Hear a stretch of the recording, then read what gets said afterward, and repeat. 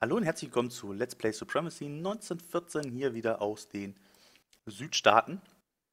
Wir haben jetzt hier oben Gagnon erobert, ziehen hier noch ein paar Truppen nach, die wir da drüben ja noch benötigen werden. Wie gesagt, hier unten diesen großen Trupp, den mag ich derzeit nicht wirklich bewegen, auch wenn ich ihn eigentlich einsetzen müsste und eigentlich auch ein bisschen einsetzen sollte, um anderweitig Truppen zu sparen etc.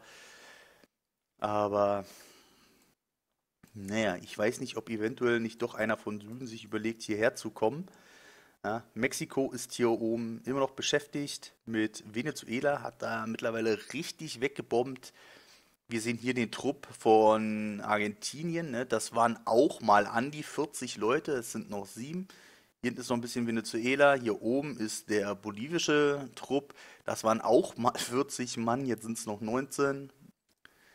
Ja, da räumt Mexiko hier unten ganz schön Einheiten vom Feld, also da geht es ganz schön zur Sache. Das ist schon sehr schön, ne? Und Kanada hier oben, der kommt hier auch vorwärts, hat jetzt hier Marathon so weit rausgeschossen. Wir unterstützen das Ganze noch ein bisschen, indem wir hier drüben ein bisschen in Chaplot mit reinschießen. Danach werden wir wohl hier diesen Trupp weiter zurückziehen und unter anderem hier noch mit ein bisschen Unterstützung hier hinten noch vorgehen. Da dort ja noch Einheiten rumschwirren und wie gesagt, das ein oder andere kleine Gebiet hätte ich schon noch ganz gerne.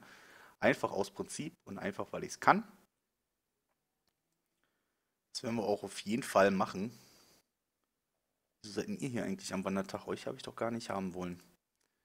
Weißt du was, bevor du nichts Sinnvolles tust, gehst du da oben rein. So, dann haben wir da oben auch noch ein bisschen Nahrung.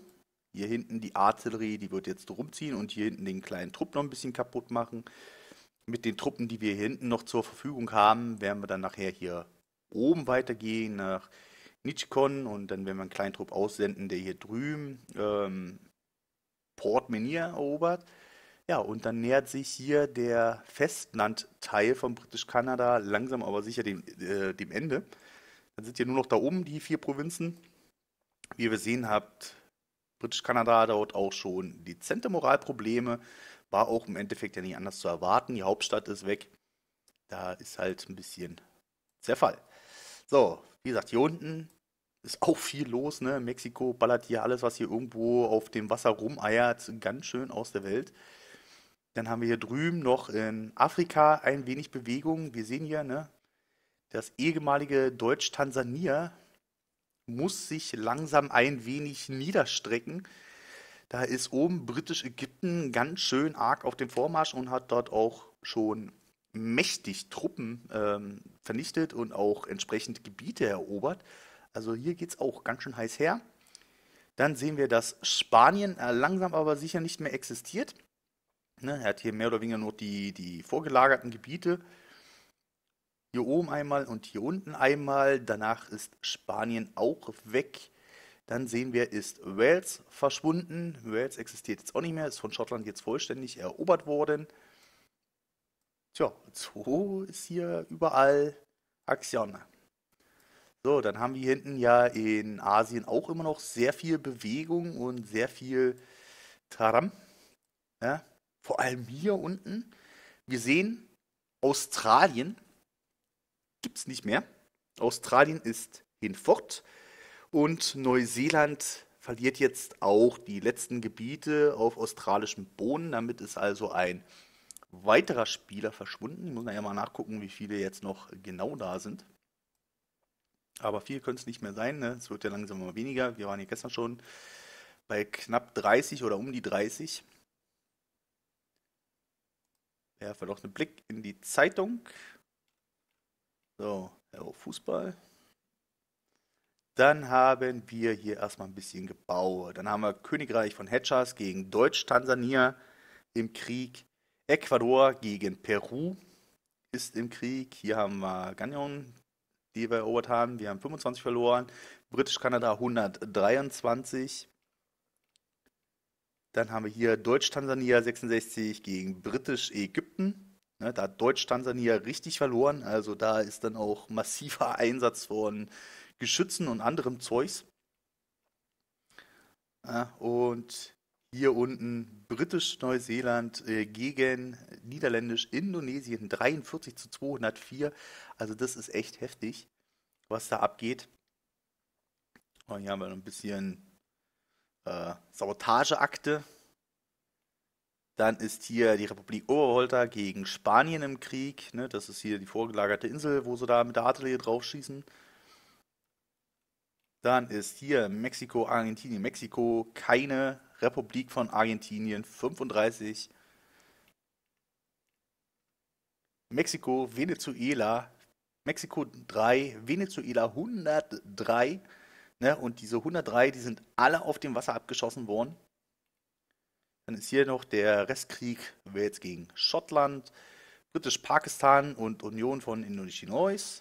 Dann haben wir hier oben ja noch ein bisschen mit der Artillerie rumgeballert, haben da halt auch noch ein bisschen was vernichtet. Dann haben wir hier unten noch Mexiko, Bolivien, ne? 1 zu 32.000. Also da kann man sich mal reinziehen, was Mexiko hier eigentlich aus der Welt räumt. Ne? Das sind hier die 32, 32. Hier oben haben wir die 103, sind 135, 170 Einheiten, die Mexiko da jetzt in ziemlich kurzer Zeit zerstört hat. Und halt alle auf dem Wasser. So, Kanada und konföderierte Staaten sind im Krieg. Da haben die konföderierten Staaten, also unser nördlicher Nachbar, 123 verloren und wir selber und Kanada selber hat 78 verloren. Geht da also auch mächtig zur Sache. Ne? So, wie gesagt, ich bin da ja immer noch ein bisschen griesgrämig da und von daher schießen wir da noch ein bisschen weiter. Und wie gesagt, wir werden hier wahrscheinlich auch noch Minneapolis erobern, ne, weil sonst ist ja hier nicht mehr viel. Ich möchte halt nur, wie gesagt, da unten diesen Trupp ein bisschen unangerührt lassen, da ich nicht weiß, ob eventuell der Süden, also hier unten Südamerika, nicht eventuell versucht, hier anzulanden, um dann eventuell so rum nach Mexiko zu laufen. Das möchte ich natürlich vermeiden, von daher brauche ich die Truppen da zum Schutz. Ein bisschen was werde ich noch von A nach B senden müssen, klar, weil die Moral fällt natürlich hier bei den Einheiten, die unterwegs sind, halt nicht bei der Artillerie, hier bei denen hier.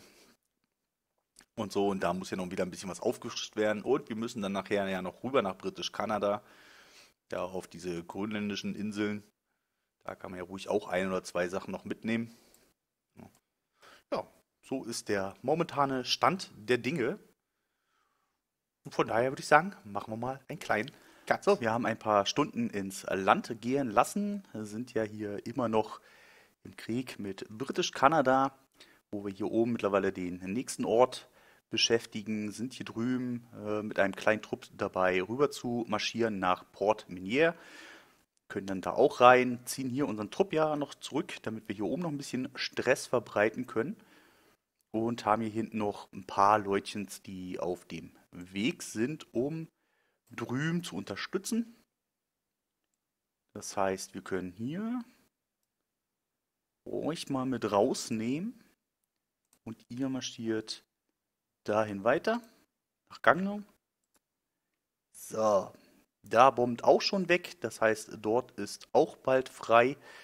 Dann können wir mal gucken, dass dieser Trupp hier, der da, schon mal weiter marschiert und dort angreift. In einer knappen Stunde ist der dort, dann ist dieser Ort auch unsers. Dann haben wir zumindest wieder ein bisschen Nahrung und sehen da auch ein bisschen geschmeidiger aus.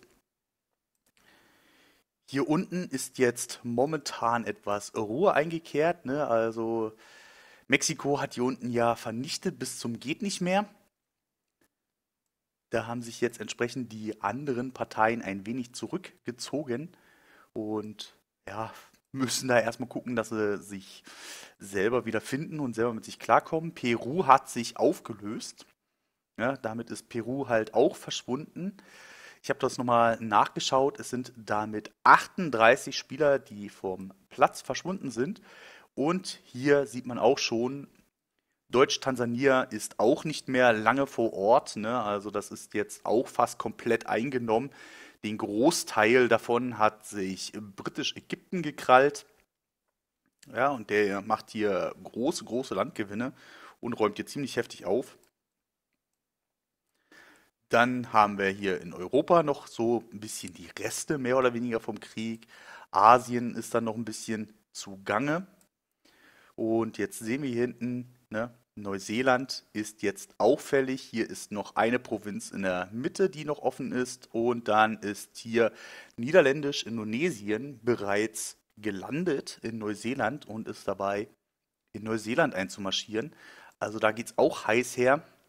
Na, hier oben mittlerweile auch hier Korea weg und alles. Also Quatsch, Korea liegt da. Hier, Indochina ist hier weg.